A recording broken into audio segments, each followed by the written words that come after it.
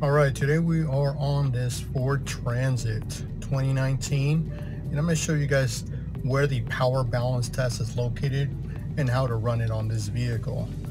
So it's going to be located within the engine control module, and you're going to go into special functions. Once inside the special functions, you're going to select the powertrain selection there, and then you'll see misfire test, power balance, relative compression. So what we're going to do is go into the power balance test.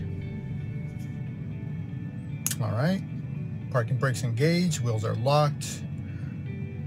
Excessive RPM or rapid RPM changes may cause data to be missing. All right, so let's see, basically be safe here. Okay, we're gonna go ahead and hit OK.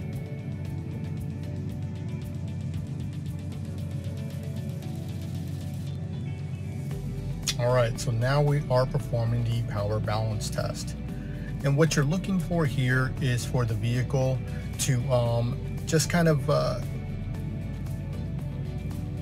and when you're looking for here is for the data to remain steady. You're looking for uniformity. You're not looking for too much change, too much of a dropout from one cylinder to the next. And one function here is you can go ahead and clear this data out and then begin to capture it again. To me, this looks pretty uniform. It's pretty similar on other vehicles that I've looked at this at, but I'm going to go ahead and just hit clear and then see if there's been any big changes here. The vehicle is still kind of warming up. You'll see the RPM be a little bit high, so it's actually an open loop right now. But you know, it's sitting real close to zero across all cylinders. So this looks good.